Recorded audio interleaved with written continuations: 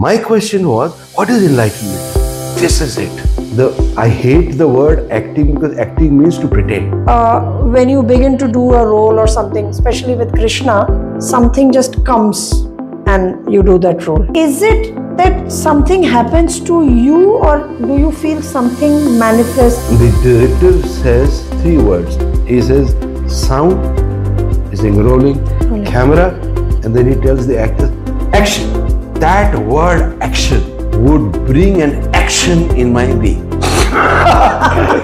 And meditation or the realization of truth is nothing but an inner action without cause. And the whole thing would leave my body. Oh. What is the purpose of life? How do you take this question?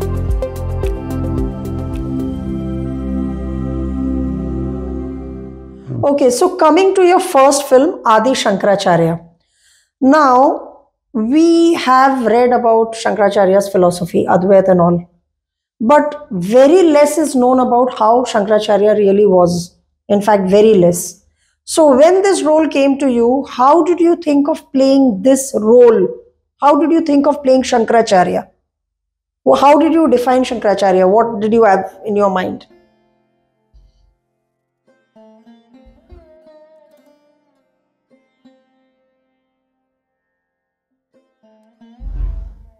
You know, like Krishna, we know. Yeah. Krishna, we have so many stories about Krishna. But first thing is, there is a director who chose me. Yeah. Okay. And when he came to me, I was still studying in the 2nd year in FTI. And I was outside a cinema hall in a film festival. Okay. Wearing a blue jacket and a blue pad which my mother had got from London. And smoking a cigarette. Okay. And there was this G.V. Iyer character whose one picture by chance I had seen in the institute. It was called Humse Geete. Okay.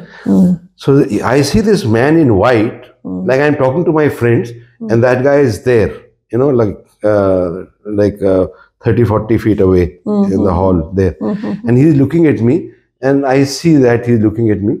And he's wearing a white dhoti and a white kurta. He's got a white beard. He's looking like a sage. Okay. And he's coming towards me. He comes and stops. And I look at him and he says, I think he asked, my FTI director was also there, that, who's this boy? So he said, his name is Banerjee. So he said, Mr. Banerjee? Because he told me by my name. I am making a film called Adi Shankaracharya, and I want you to play the lead in the film. This is the words he said. I was looking at him. I said, I looked at myself, at my suit, at my cigarette, and I said, sir, what is it that you saw in me that you propelled you to this thing? So he looked at my eyes and he says, it's your eyes. The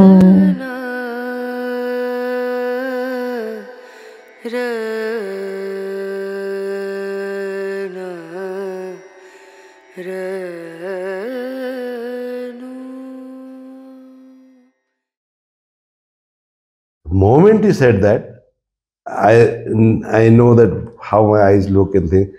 I said, this guy, he's got a sharp eye. First thing. Okay. So after that, whatever, we exchanged something or something, and so that he'd be able to communicate with me. And he knew that I'm studying in the FTI. Then cut to when I passed from the Film Institute and I'm about to go to Bombay. I'm still like in the FTI, you know, some more time I'm spending before I jump into this other life, okay, which is unknown to me.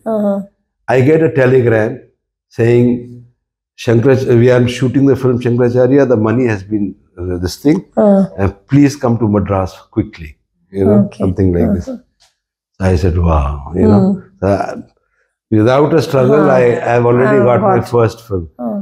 So when I go there, he gives me the script, and I studied the script for a long time. Okay. Okay, so this is the advantage that you have when you're doing your first film. That's why those works are so unique. Now I don't think they give scripts also. Do they give such detailed scripts now? I don't know. Some people are giving, some people are not giving. All kinds of people. Some people are giving dialogue on the set. I'm doing Telugu pictures where I get fresh dialogue on the set, and you know, not knowing the language, I still have to manage it somehow. So how, basically what you are asking is, how do you approach a character? Character about which you know nothing. There is no reference point. Most of the characters you do not know nothing. Like historical, mythological, we still have some reference. Like Ram, we still have a reference point. Why? Adi Shankaracharya, less of a reference, because I don't remember this is how he used to walk, this is how he used to talk. Basically, he was a sannyasi. So we have a reference. Only that much, yeah. Okay. So then, he is a person who has written so many works. Like, you know, there are 13, 14 books which he has written. Anand Lahiri, this, that, so many. So when I asked the director, I said, sir, I know your script, you know. I said, by the way, all my Sanskrit lines, the film was in Sanskrit, right? Yeah. So I had recorded it in a tape. And every night when I used to go to sleep in Bombay or wherever I was, I used to listen to that tape, so I knew the whole script by heart. Okay. So like he could shoot any scene, I knew all the dialogues. And that kind of preparation if you have, then you are very free on the set, because you know your mind is free from what you have to say, what you have to say. Like how we are talking in this interview, I'm not thinking what I have to say. If I have to, what I have to say, no, not this line, sir, you have to say like this. Then it becomes, so similarly, when you are in front of the camera, your words should just flow, you know. So it can only flow where it is not in your conscious mind, it has gone deeper into your unconscious. Then it will flow. Absolutely. So therefore, I think I was reading in some book or something, the way to make any shloka or anything subconscious is at least to learn it and speak it 12 times. Okay. They have worked that out. So I found that very interesting. 12 has got some significance. 12 times, you know. So that's how they had learned all the shlokas when there was no writing in India. So they had worked there. I tell you, India was such a great country. And we can, you know, get back to a little bit of its glory. There was so much intelligence in this country. Absolutely. And everything was researched and it was all connected to facts. No fancy this thing, I think this and I think that. No, I think this is it. It was so scientific. So anyway, so I told Iyer this one thing. Iyer is sitting in front of me. Is it a long answer I'm giving? No, you tell. This is very interesting. So Iyer is sitting in his office. He had one simple office and he had one steel ka cupboard with all the books in it. Like you have that blue cupboard. Same. So I am sitting in front of him. I said, sir, I know your script very well. I know the lines very well. Now my next question is, how does he walk? How does he How does he smile? How does he sit? How, you know, how does he this thing? So and these pictures which you are showing, Ravi Verma has painted that Shankaracharya which we see with, you know, a round face and this thing. That is not the real Shankaracharya. So when we started, now he had signed me as an actor and associate director. He did that for both the movies. The other movie also, because he knew that I know filmmaking. So anyway, his reply was that, Banerjee, I have written this script with 3 masters. Okay, who are masters in Sanskrit and Advaita. It's not my work. Okay, and you are asking me how he walks, how he does. He folded his eyes and says, I cannot answer this question. All I can give you is, he took out all the works of Adi Shankaracharya with so many books. And this is what he has written. And you can read if you want. So I looked at the books and my next thing was, sir, can you give me a room where nobody disturbs me and calls me for food. Okay, and whenever I want to eat, I will come out, but I don't want any disturbance. So he said, okay, 1 minute. In front of me, this neighbor's house has a room at the top. Okay. There was a lane, and we were like in T Nagar or something in Madras. So that room was given to me, and 2, 3 days or 4 days or 5 days, I don't even remember the number of days. I was just reading those books, sleeping on them, reading, sleeping, you know, I was like in a kind of a trance. I was like, you know, and sometimes when I would feel very hungry, I'd come out to eat. You know? And then when I finished all this, like a couple of days later, that I came out of it, and I told her, I think I understand how he used to think, you know, but as an actor, I want to know how he used to behave. Yeah. His gesture, his walking, his everything. So his answer was again that I don't know. So I was, you know, with all this thing which I had read, and I had gone into a very strange state of mind. My question was, what is enlightenment? This guy got enlightened at 16. If I don't have an insight into that thing, no, how will I, you know, how will I do it? And to me, acting, I hate the word acting, because acting means to pretend. Yeah. Okay. The literal meaning is to pretend. Acting means to pretend, yeah. It means to pretend. You know, you're pretending. Okay. And I think if I pretend, it's very easy for me to do, you know, for anybody to do a you know, straight-faced, sage. But that's a cliche. That's not coming from your, you know, inside your being, from that unknown center of yours. It's not emerging. You know, you have already imposed it. So therefore, it will be flat and dead. And because it is not affecting you, how will it affect the audience? Yeah. See, here I have told a secret of art. If I am writing a poem which is really sad, and my eyes are not watering and my heart is not bursting, the reader will not be affected. Yes. So this is what I have understood about art. That if you don't live it, you know, it's not real. It will not be conveyed as a real thing to them. You see? So anyway, I was in that trance in between, and I was used to walk by the side of a street in Madras in the evening, and they used to sell these flowers. They had these white flowers they put in the mogra in the evening, you know, and summers. It was around summers that time. Yeah. And when you go around that flower thing, you get this good smell. Okay. So I was actually not really talking to anybody, and somewhere my mind was like in a zone of, what is it? You know, that kind of a zone. And now I am saying, but even that time I didn't even know that. I was you know, a little zoned out.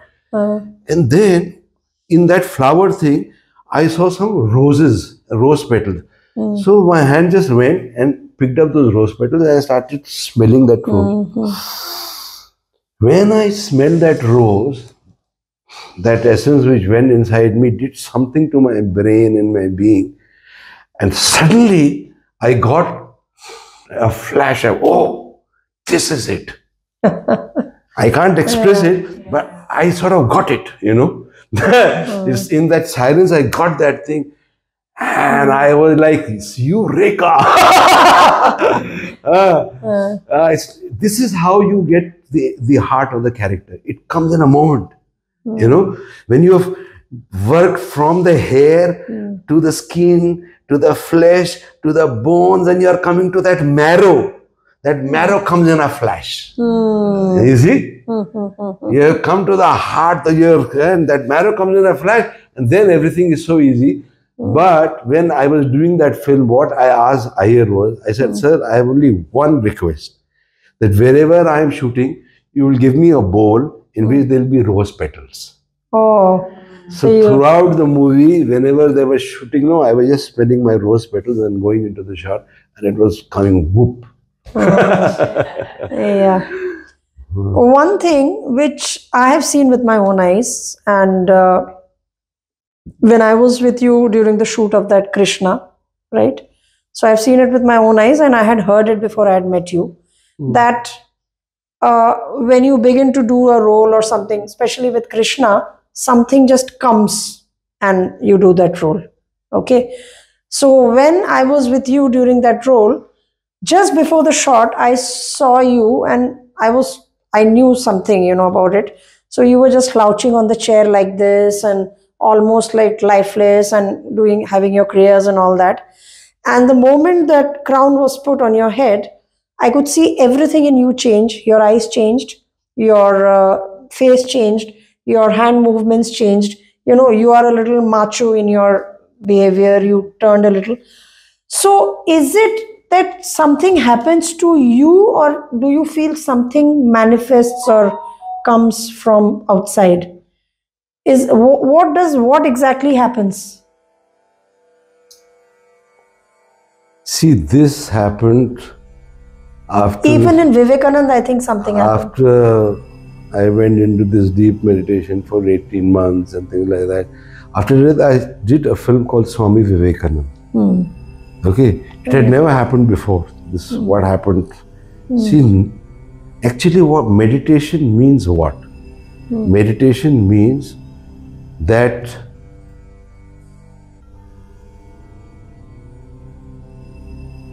the body, okay, and its subtle bodies, okay, and the subtlest body, which is you know, where you have these chakras and all those things, your energy body, okay, this whole thing is now in an open state.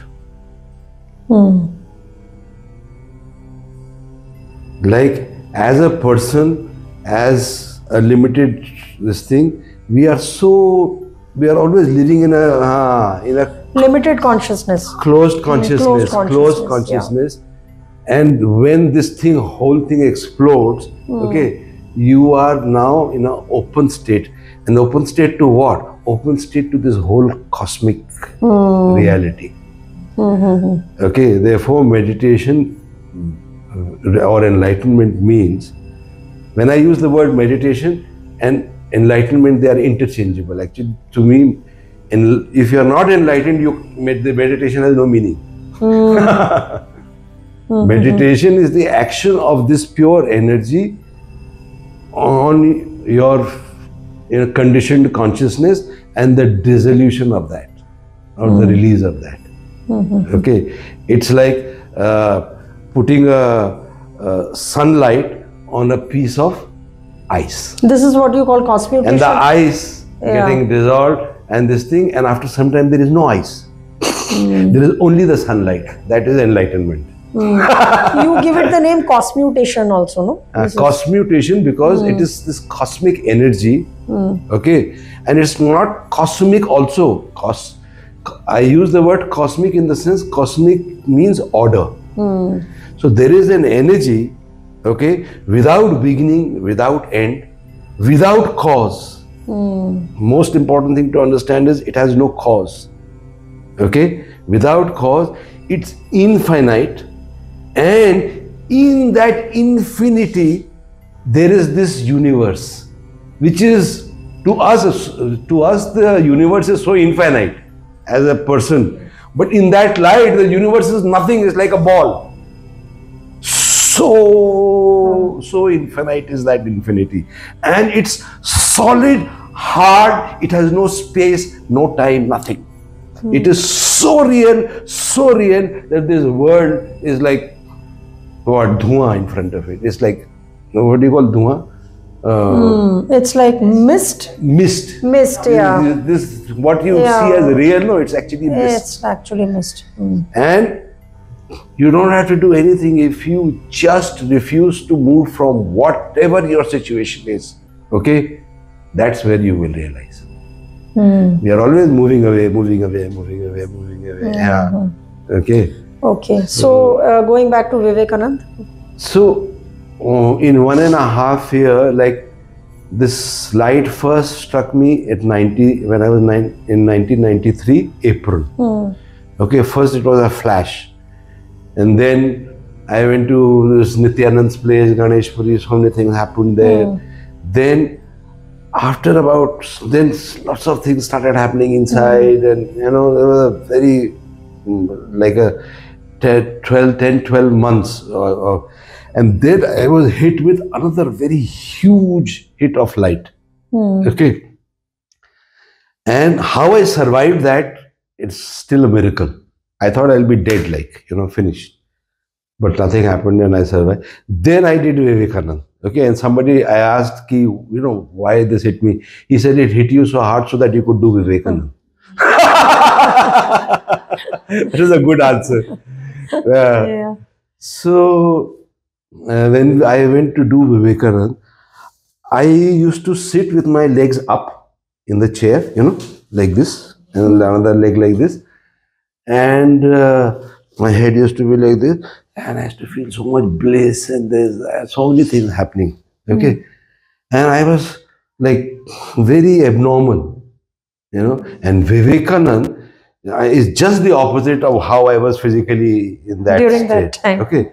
But G.V. Iyer and me have such a inner connection. He just like knows me from more than my, like somehow he knows me.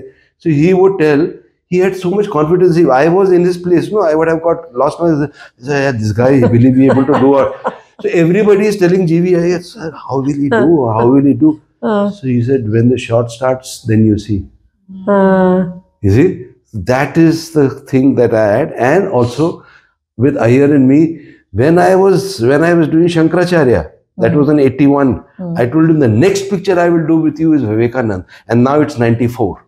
81 and 94, 13 years. So you knew it exactly. In between, he called me for 1 or 2 films. I said, no, sir. Vivekanand only, next. Okay.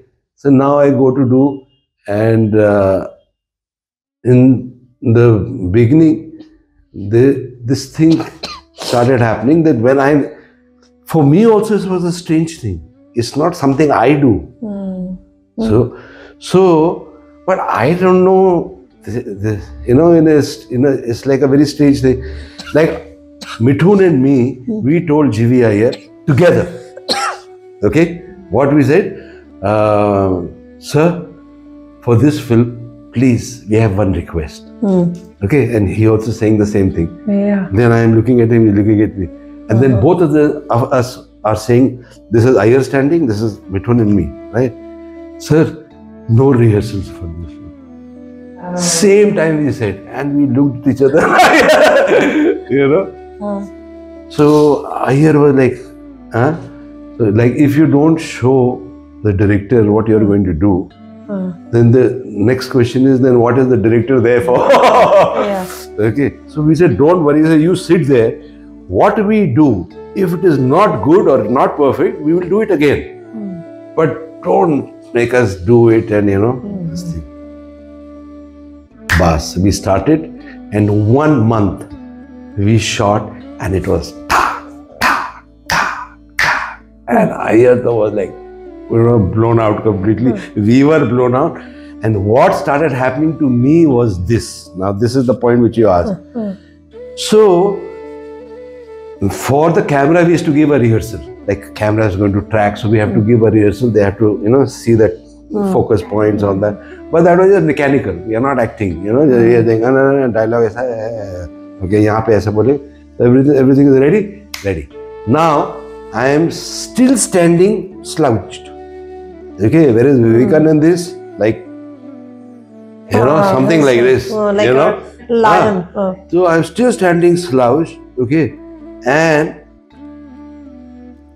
the director says 3 words. He says, sound, he's saying rolling, camera, and then he tells the actors, action. Okay, that word action, I know it's directed to us, right? Would bring an action in my being. Okay, and meditation or the realization of truth is nothing but an inner action without cause. Okay, and what used to happen was, there used to be this silent sound, and we have heard of this joke, no, the sky is falling, and you know, it's like a big joke. actually the sky used to fall inside. It was like space. And actually there was a silent sound like this. Oh. That's how much I used to expand. Means obviously there was no limit. And my eyes would open, my body was in that perfect position, and I was saying that dialogue, and this, and it was cut. And the whole thing would leave my body, because it was so powerful, that thing, okay, would leave my body. Oh,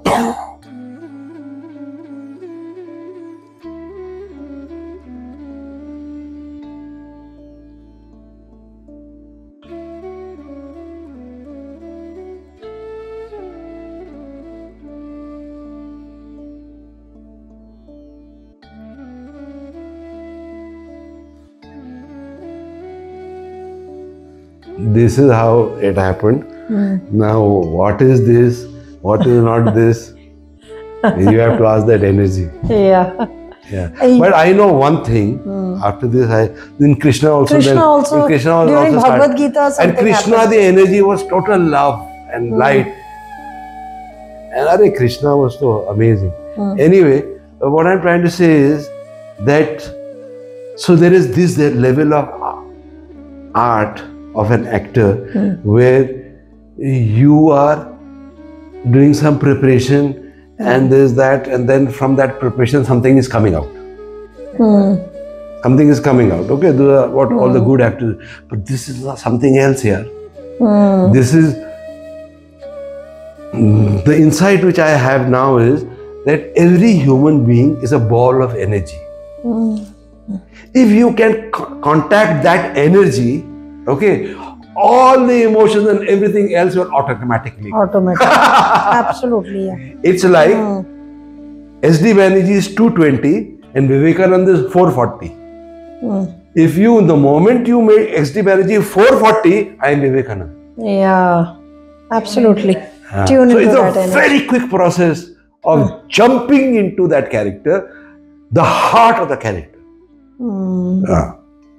Then there is nothing. Then you don't even know what's happening. And the strange thing was, it used to leave me also. So tell me, how is it like? Because you are what you are, you got these roles, or because you got these roles, you are what you are? Did the films? But what am I? See, no. You are saying I am something, but what am I? Like, you know, I am saying there is only two states. Either you are closed or you are open. So you can say I am open. That's all. No, like what you are in the sense, the kind of life you're leading, the kind of the enlightenment that hit you, you know, all coming out, living near the woods, almost leaving everything, renouncing all See, this. when you go to the level of energy, there is no concept. Energy is not a concept. It's pure action. You have come to the heart of life. You know, then you are nothing. Energy doesn't say I am something. Sun doesn't say I am something. So you are asking a wrong question. The idea that you are something, that's what I was telling in the morning. If somebody asks me, how do you define man? It is very simple. I define man as a case of mistaken identity. What's that mistaken identity? Any identity which you have. If you think you are a woman, if you think you are a sage, if you think you are enlightened, then you are worse. If you think you are a great actor, which some people in Bombay think, and if you think you are a great shayar, you know, you are you're nothing. Nothing. You're an idiot. You're an idiot if you think like that. This is the beginning of idiocy and self-pride and this, that, and whatever. So that means when you're nothing, you can be anything or everything. Nothing is everything. Nothing is because there is no such thing as nothing. Show me nothing. So therefore, nothing is not being a thing, not being an idea, not being X, Y, Z. That is all. It's like a calf which is tied to a rope. Okay. So if he breaks free of the rope, he is not tied. Now what he is, you can't define. So that tying of that rope, the untying of the rope is nothing. You have only tied yourself. You have accepted some idea. She is my mother. She is my father. I am an actor. I am this. I am a Nobel Prize winner. I am a great writer. I am a poet. I am an actor. Yeah, Please, means nothing. It means nothing. Just strangely, I see everybody these days, they keep asking, what is my purpose in life? I mean, it's a very weird question. You for ask, me also, I never ask. Then why are you asking me? We are having a conversation. Don't talk about people. No, because this conversation has no meaning if it is not conveying this thing. This is what the mistake everybody. No, mistake, no. You are the people. No, then I have no question. Because I have heard all this hundreds of times. That's a different thing. So I'm asking this question because today I don't have this. Maybe as a kid, I even asked this question once or twice. What is the purpose of my life? Why? Because I also felt, what am I doing here? So there are many people who till the age of 20, 30, they just don't know. They are moving around aimlessly. And this question comes to everybody's mind. What is the purpose of life? How do you take this question? You are boring, not life is boring. The worst situation in my life was when the woman I loved was married to someone else. Only in love, the two lovers become naked to each other. Life becomes naked to a human being who loves life. How can you see what is going to happen in future? I have hardly seen you work. But the kind of life you lead is better than most of the people who work for 20 hours a day. So what is this formula, if you can give it? Before you do great work, you put the house in order. What you are saying makes sense. But that doesn't mean you in totality have to be 200% correct in everything, whatever you are. That is hero worship. Then my mind doesn't question you. And this is what happens in India. Why do we have this psyche of doing this hero worship?